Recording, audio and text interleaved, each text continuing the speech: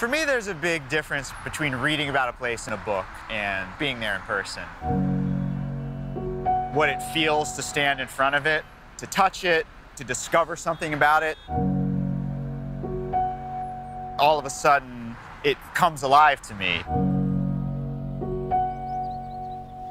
How you doing? Oh, hi. What are you doing? Oh, I'm doing this big walking project, walking every block of the 5 boroughs. So it's like a mission? Yeah, it's a mission.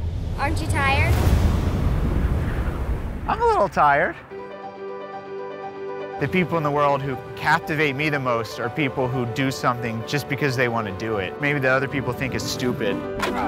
It's helped me find more satisfaction in the basic stuff of life. I don't have an apartment. Cat sitting is one way that I find places to stay. Matt started doing a ton of research. This house, this building, this fence. He found a thing, he got curious about it. He'd stay up all night reading newspapers from the 1800s. I sometimes questioned whether it was healthy, all that isolation that he would do with his walk. I thought it was going to take maybe, 2 to 2.5 years, but that was almost 5 years ago now.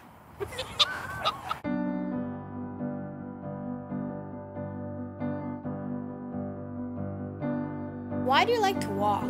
I felt like it's just the perfect way to kind of explore the world.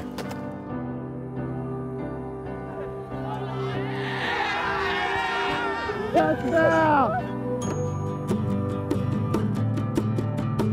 Good to meet you all. Matt. See where this ends up taking me?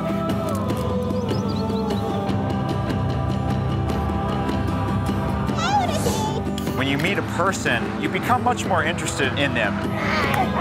Come in. I think it's the same thing with, a city. Whoa. It's an actual place where you stood and you felt something there. You know what used to be right over here?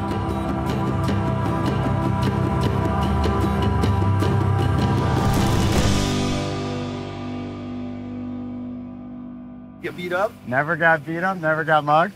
Unless you're about to mug me.